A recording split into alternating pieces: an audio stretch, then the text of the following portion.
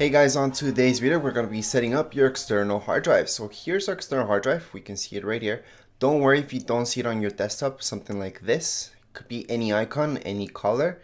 By the way, it doesn't have to be exactly this one. It depends what Mac OS you guys are at. But anyways, let's just get down to it. So before we do anything, you guys should format it.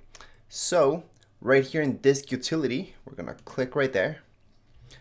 And formatting means that everything inside that external hard drive will be erased, will be deleted. This is to make it work on your Mac and PC as well.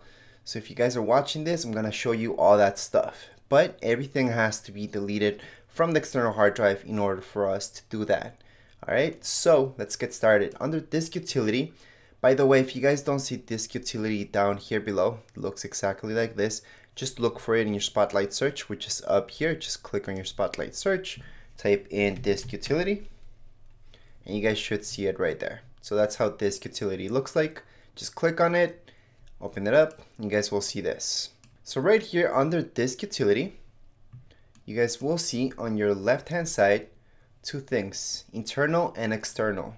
So I'm gonna zoom in even more for you guys. Under external, you guys should see your external hard drive. Okay, it doesn't really matter which brand you guys have. It's the same setup for all of them. The external hard drive, it's basically a huge USB stick. That's the easiest way to look at it. And the way that you guys should set up for your Mac, we're gonna do a time machine backup, and then we're gonna handle it like a USB stick as well. So I'm gonna show you those two things. So right here, we should format this in order for it to be compatible with Mac and PC. So that's the first thing I'm going to show you guys. So right here under erase, again, it's going to delete everything within that external hard drive. We're going to format it right here. If we click right here, exFAT. exFAT will be compatible with Mac and PC. So right now, if you guys click on erase, you guys are good to go. So that's formatting your external hard drive in order to be compatible with Mac and PC. That's all you guys are looking for. Then that's it for this video. You guys are done. You guys can just go drag and drop stuff into your external hard drive and you're set.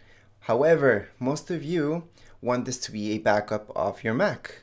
So we have to take this one step further. We can still do this thing of making it compatible with Mac and PC. However, if you guys are going to use Time Machine to back up your entire computer, it's best to format it in a slightly different way. So that means we should make a partition. So I'm just going to show you what I mean by that. So if you click on erase again, we're going to see these options. Journaled, if you guys pick that, that's only if you guys want to format this for Mac. So if you plug this into a PC, it's not going to be able to read it. So if that's what you guys want, you guys could also do that. Just click on erase right now.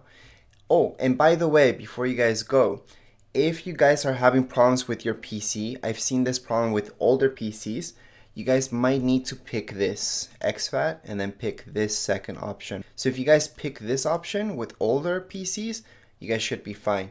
With newer PCs, this is okay. I'm going to erase. I'm going to make it journaled. That means it's only for Mac. I'm going to erase it. And there we go. So erase is formatting. Again, it's deleting everything within it. So hopefully you guys have no documents within this external hard drive. So right now we're just waiting for this to be done. And again, this will only work throughout Macs, which is a good thing because then no viruses can get around, right? So let's just click on done. And then let's just go into partition.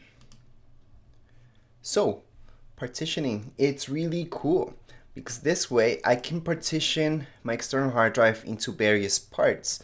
So just to show you what I mean by that, I'm going to click on this plus sign down here below. And I just created two. So right now my Mac, it's not that it thinks that it's two external hard drives, but it kind of treats them like two separate external hard drives. So there's this half and then there's this half. So this half, for example, I could name this PC, just PC. And I can format this to be compatible with PC. Okay, so this will be compatible with both Mac and PC. Now this half, I could make it just for Mac. Okay, so I have this just for Mac where I'm gonna put in my time machine actually, and this part just for PC, which is also compatible with Mac, by the way. If you guys want to add more stuff into it, sure, just click on the plus sign and you guys can move this thing around in order to add more gigs into one part or the other. So let's say I want a small part just for Mac, just to transfer files between Macs and keep it safe from, viruses from PCs. And this, I'm gonna make my main thing. That's gonna be Time Machine. So I'm gonna name it Time Machine. You guys can name it whatever you guys want. And then I'm just gonna click on apply, or you guys can click anywhere else. It's gonna apply that change right now. So I can see that this Time Machine I am formatting as journaled. Mac I'm formatting also as journaled, and PC exFAT. Okay, and that's what you guys want. So you guys could just have 2 partitions or 3 like me right now. Okay, so I'm just gonna click on apply, partition, and it's gonna divide my external hard drive into 3 parts. So it's kind of going to read my external hard drive like it was 3 external hard drives. And if you plug this into your PC, you're only gonna be able to see that one partition that we named PC. We're not gonna be able to see the one that we named Time Machine or Mac on a PC. Once this is done, you guys should see this. So successful. If you guys have an error with it, don't worry, it's no big deal. Just erase it again. Don't do the partitioning right away. Just erase it again, just all as journaled, and then start over. It's no big deal. Those errors happen. So we're just gonna click on done. And now we see these 3 parts: Mac, Time Machine, and PC. So I'm gonna show you that on my desktop. So on my desktop, I see these 3 things. So one's Mac, one's Time Machine, one's PC. Again, you guys could just have PC and Time Machine. So if I open this up, it's empty. If I open that up, it's also empty. And I open this up, it's empty. So if I want to transfer files right now, I can just do it by click and drag, right? So I'm actually gonna stop that operation because these are humongous files. So I'm gonna stop that. But that's how you guys would copy and paste anything into this, just like a USB stick. And that's the simplest way to explain an external hard drive. So we're gonna set up Time Machine, because a lot of you want to back up your Mac, and Time Machine's the best thing to do that because it backs up everything. So right here under System Preferences, if you guys don't see it down there, again, just in your Spotlight search, type in System Preferences.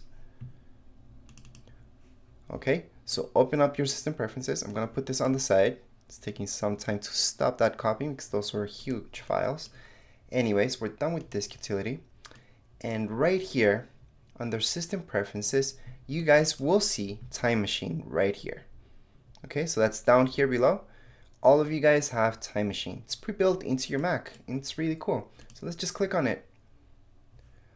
So most of you will not see this already, because I already have 2 Time Machines hooked up. I'm gonna add this additional one that we just did right now. And see this check mark? You guys will be able to do that in a second.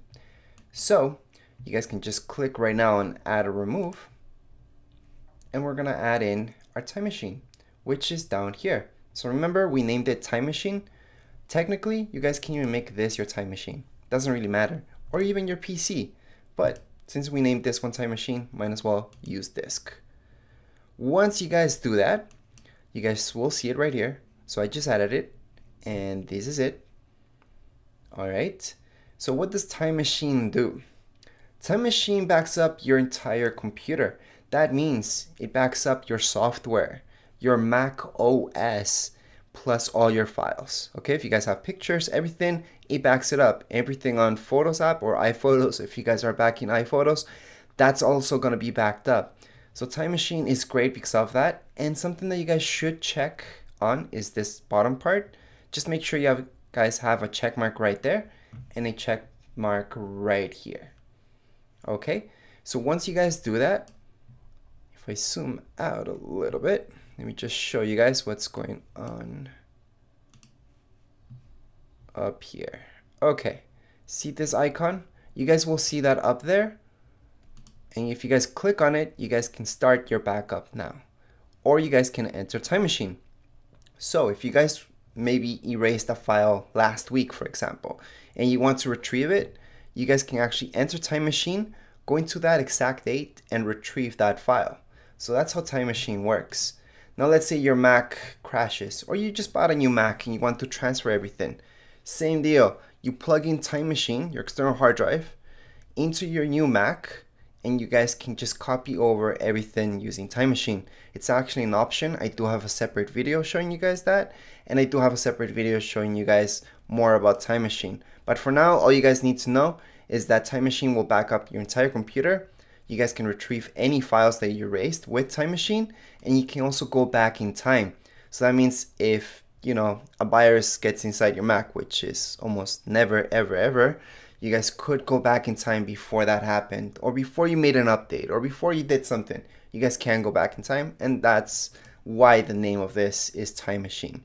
So right now it's preparing my backup, and it's gonna make my first backup. Now it's gonna take quite a while. While it's doing that, I can copy and paste files into here and share all my stuff. Anyways, that's it for this video tutorial. If you guys have any comments, questions, you guys can write them down here in the comments area. And don't forget to subscribe and rate. Thank you.